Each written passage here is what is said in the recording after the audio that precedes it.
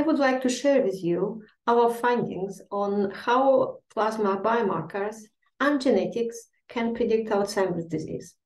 Two key features of AD pathology, myeloid plaque deposition and tau tangle neuropathy, can indirectly be assessed in living individuals using biomarkers.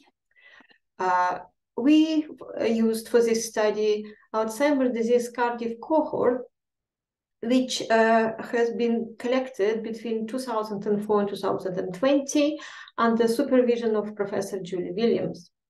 Plasma biomarker levels were measured with single molecule analysis in Professor Zetterberg lab at UCL, and the study was funded by the Dementia Research Institute.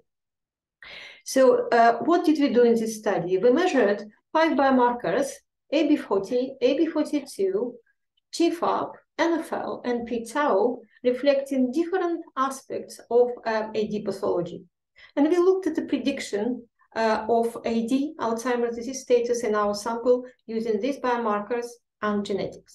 So what was striking to me, we observed that biomarker values, levels, depend on age, in cases and in control. So x-axis in each of these graphs represent age, and y-axis represent the level of the biomarker. So dark line would correspond to cases, and lighter line would correspond to controls. As you can see, our light lines are shorter than the long ones, which means that our controls were systematically older than cases. And what we observed that, let's say, as expected, A-beta levels were lower in cases as compared to controls. Similar applies to the other biomarkers. And of course, they all predicted AD status. You can see the difference here quite well. In fact, when we measured accuracy, the accuracy was between 56 and 65% when we used each biomarker separately. When we combined all biomarkers together, the accuracy has increased up to 75%, which is great. And then we compared prediction accuracy using biomarkers, all of them with genetics. In genetics, we know that polygenic risk scores were quite predictive, not at the clinical level, of course, of AD status, and that's what we've done. When we added genetics into our model, overall prediction accuracy increased to 81%, which is great, but it also shows that biomarkers capture something in addition to genetic information.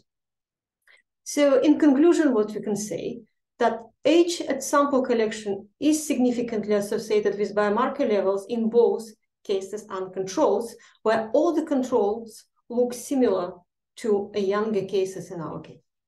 In AD cases also, most biomarkers are associated with age at onset and disease duration. And although biomarkers reflect different aspects of AD pathology, they capture variation not captured by genetic factors only, and therefore improve prediction of AD over and above polygenic risk scores. And of course, to provide more accurate analysis and much better differentiation between cases and controls, we need better data. We need longitudinal studies which use combination of genetics, plasma biomarkers, brain imaging, and pathological information. I'm very thankful to my colleagues from Cardiff, UCL, and DRI who worked with me on this project, and in particular Joshua Stevenson-Hoare, who did the data analysis.